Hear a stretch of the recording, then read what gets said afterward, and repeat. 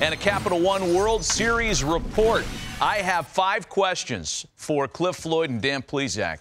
Do your best to give me your initial answer, and let's hit you with these right away. Here we go. Cliff, World Series favorite batter-pitcher matchup that you're looking forward to seeing? I'm going Eovaldi and Corbin Carroll. Ooh. Because I just think that, we just talked about Carroll and what he brings and the dynamic. Nathan has been pitching outstanding. You have to keep him off the bases if you want to win a ball game. I just think we saw in Game 7 in the Phillies with Carroll, he can put his handprint on and single-handedly win them, win that team a ball game. Nathan Eovaldi has been spectacular. So that little, it's a good one. It's a good cat mouse will be. What do you got, Dan? Yeah, I'm going to go Sewald against Seager, because I think eventually they're going to match up a couple of times because the Diamondbacks aren't going to lay down. I think Sewald is going to pitch in at least 4 of these 7 games, and eventually he's going to get a look at Seager. All right. The Rangers are a little bit more of a home run hitting team than the Diamondbacks, but there's some guys with some pop on the Arizona side, too. Yeah. Who hits the farthest home run, the longest homer in this World Series? I was going all over the place. I'm going with Corey Seager. I just think I saw the homer in Houston when he went second tank in the first inning. I'm going, whoa, he got pop. If he gets level, they're trying to elevate the fastball on him. If he can get up there and get level with it, he can hit the ball a long way. So I'm going with him. I think that time off is going to do Christian Walker a ton. He needs a reset. Because I thought in the series against the Phillies, he was kind of in a bad place. He was caught in between, late on the heater, ahead on the break and stuff. He needs a reset, and I think he's going to run into one in this World Series, and it's going to be near 5 bills. He's going to hit one about 500 feet. It's a good call. That's a good call. Yeah, because I'm going somewhere with this one in a minute. Career homer RBI year for Christian Walker. Okay, it's way too early for this kind of speculation, but give me your early chalk for Series MVP. I'm going with Marcus Semien. Okay. Same with Christian Walker. You see a guy, 26 and 100 on the season, hasn't hit a homer this whole postseason, hitting under 200. It's time for him to reset. It's time for him to get his legs under him and sort of get to that point where he squares up a baseball and it comes off the bat and he goes, okay, here we go, boys. I'm here with you.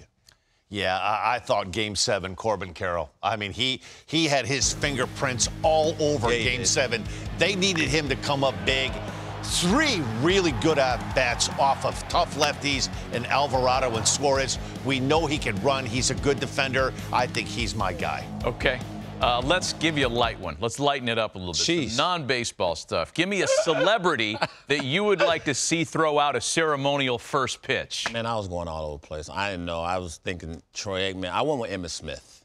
Oh, that's a good one. I just feel like, in Dallas, I mean, obviously he's a legend. You know what? I mean, I was thinking Prince Field, and I was like, I'm going with Emmitt. I feel like Emmitt will bring that house down. In Arlington. I think Game 3 back in Arizona, it's going to be hot. It's going to be loud in there. Matt, I'm going to tee you up.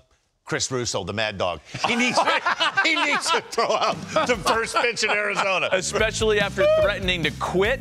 Yes. The Diamondbacks beat the Phillies, and then he walked it back and said, I'll just take a day off. I'll take a day off. I love it. I'd love to see Doggy throw out the first pitch. Whoa, good one there, Dog. See, the 2 choices you guys made a lot of sense. My guy, I'm going to jump in on this, too. I can't figure out how to make this work because there's no connection to Cincinnati. But how about former Mayor Mark Mallory? This is still legendary. Oh, my God. Hey, you know what? Hey, Matty, I wasn't tripping until ED goes, what the? There it is. He's like, whoa. They got to get him out there. Just one pitch. That's all we do. All right, last question then, and back to a serious one. Who is on the mound? I'll start with this with you, Dan. Who's on the mound for the final out? Because we'll get your winner and your pitching hero. Paul Sewald, I'm buying. I thought the acquisition, he has settled down the back end of that bullpen. They did the improbable, winning games 6 and 7. I think right now they have taken on that role of being the underdog team, but I don't know how much of an underdog. They took down a really good Phillies team. Sewald gets the last out. Cliff? Well, Leclerc. I just feel like Texas. Okay. Yeah, I just feel like he's a guy that's, he wants the ball. I mean, he looks the part. The stuff plays. He doesn't lose his poise on the mound. And after every big save, that's what you get right there. He wants it. He wants everything about getting that last. Love that you guys are on other sides of who's going to win. Game 1 is coming up on Fox on Friday night just after 8 o'clock. To get you in the spirit of Game 1s, we thought we'd relive some of the most memorable Game 1s in World Series history. Give us a little look at some of these images, and we're going to walk through some of these Game 1 moments. No doubt you'll remember so many of them. We're going to go chronologically here. So let's start with the 1954 World Series. Giants and Indians, game tied at 2, runners on. It's no way he makes this catch. It's like no way, right? It's all about the jump. And then look, when he catches it, turns, throws, and it's like, yo. And that's why we all remember the name Vic Wertz. And then Dusty Rhodes would win it with a 3-run homer. Look at that, what, 294. What is that, 210?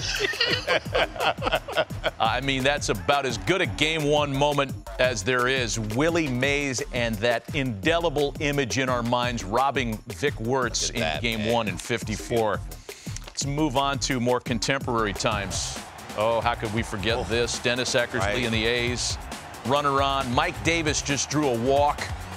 And Kirk Gibson hobbling to the plate, looking terrible until that swing. Backdoor slider, right? The advance report said that he likes to go at 3 balls and 2 strikes, and he was sitting on it looking for it and to hit it. I mean, there's one thing to know that you got an idea, but you have to hit it, and he hit it. Dodgers would win the series as heavy underdogs in 5 games. And let's go 7 years into the future of that one. Braves and Indians. Bottom of the 2nd, Fred McGriff against Oral Hershiser. Solo shot to tie the game at 1. And the Crime Dog and the Mad Dog were both a part of this. Carlos Baerga in the 9th pops out. Maddox went the distance on a 2-hitter. That's what he does. Man. Right, he did it a lot. And it was all Braves that year. A lot. Let's go to the 2000 series, the Subway Series. Mets and Yankees, bottom of the 12th in Game 1, bases loaded. Turk Wendell against Jose Vizcaíno. Goggles Paisano, we used to call him in San Diego. What a nice piece. Slaps it the other way. Yankees win it in extra innings, setting up that World Series. So much fun. Part of that core 4 run of consecutive triumphs. How about more contemporary still? 2015 Mets and Royals. Is that Chris Young? That is Chris Young, who came on in relief in a 4-4 game. He went 3 scoreless innings, struck out 4 with that stealth heater. It set up the bottom of the 14th. Big Haas. Loaded. You remember this, Cliff? Sac fly that brought in Alcides Escobar. It's Granny Man out there, wasn't it? And the Royals would win it 5-4. So many images from this Game 1. How about Alex Gordon hitting the game-tying homer? That was huge, man. I mean, he'll never hit, right? He never hit a bigger homer than that one.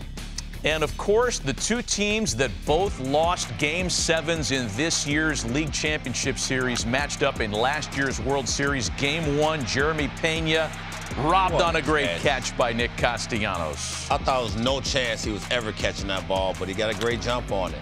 And then JT Realmuto would strike the big blow in the 10th. Phillies win it by a final of 6-5. Yes, the Phillies won Game 1. That's the indelible image, but the Astros would hoist the Commissioner's Trophy.